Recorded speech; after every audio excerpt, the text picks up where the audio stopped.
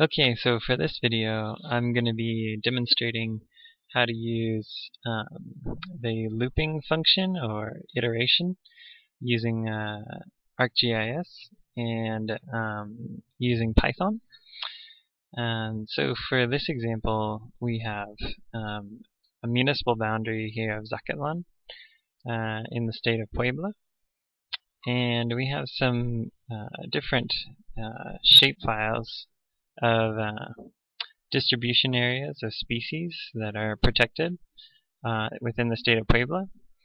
And so what I want to do is I want to clip these shapefiles to the municipal boundary of Zacatlán. And so basically what to do to start this off is I'll open up this program called PyScripter. And PyScripter is kind of just a nice way of testing out your Python code and kind of figuring out if things work. It's really good at showing errors. So for instance, if I have an error or anything, it's going to show up as with the red line underneath. And it can also tell you the different kinds of errors that are going on.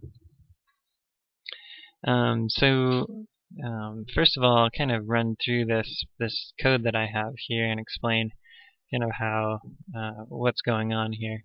So the import ArcPy is importing the ArcPy site package into the code.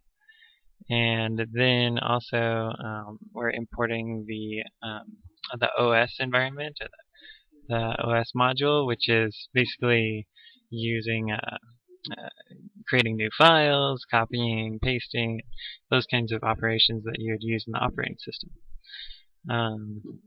And then so we're going to set our workspace. So the source workspace is hard coded here as as test6 geodatabase, and then the target workspace is the Python geodatabase here. And then also the clipping feature that I'm going to use is also hard coded here. So then later on I can just pull these in to the code. And so here the environment workspace is the source workspace here. And so I have here at the bottom I have a try and except function. So that way if for some reason this code runs and has an error, then it will jump down to this except and it will print out this code could not clip the feature classes, and then it'll also do an arcpy.get messages, which is basically pulling up the messages that would normally happen during a geoprocessing function when you're running it in ArcGIS, so you can figure out what might have gone wrong. So then to keep going through here, basically we're going to go loop through all the feature classes. Basically fc list arcpy.list feature classes goes into this location here and basically lists all the feature classes that are inside of it. And then this for fc and fc list is basically saying, what do you want to do with all of those feature classes that you just listed? So then the next function is to go here arcpy.clip analysis. And this is basically the clipping function within the Arc toolbox. And this is what it looks like in Python. And so then you select arcpy.clip analysis for the feature classes in feature class list. And then you're clipping it to the clipping feature, which is the municipal boundary of Zacatlán. And then the output feature class is up here. It's the target workspace, which is Python geodatabase here, and then plus a string which is Zacatlán, and the feature class name. So that way each one has their own name associated with them. So what I'll do is, since there are no red lines or anything in this, I'm going to copy this into ArcGIS. I could run it straight from PyScripter, but I think it'll be easier for me to show you in ArcGIS. So copy this, and I'll pull up the Python window in ArcGIS, and then paste.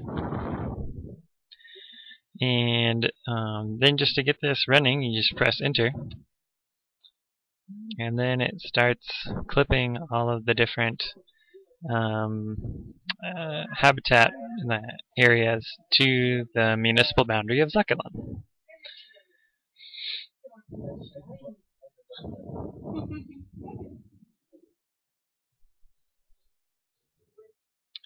And so you can see it works quite quickly at just looping through each one of the shapefiles, the feature classes, and then clipping them, which is much quicker than having to go through and do this by hand manually for each one.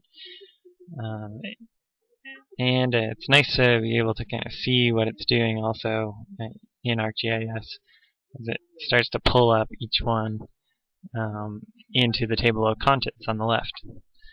And so you can see it finished. And so that is an explanation of how to do looping through feature classes using Python in ArcGIS.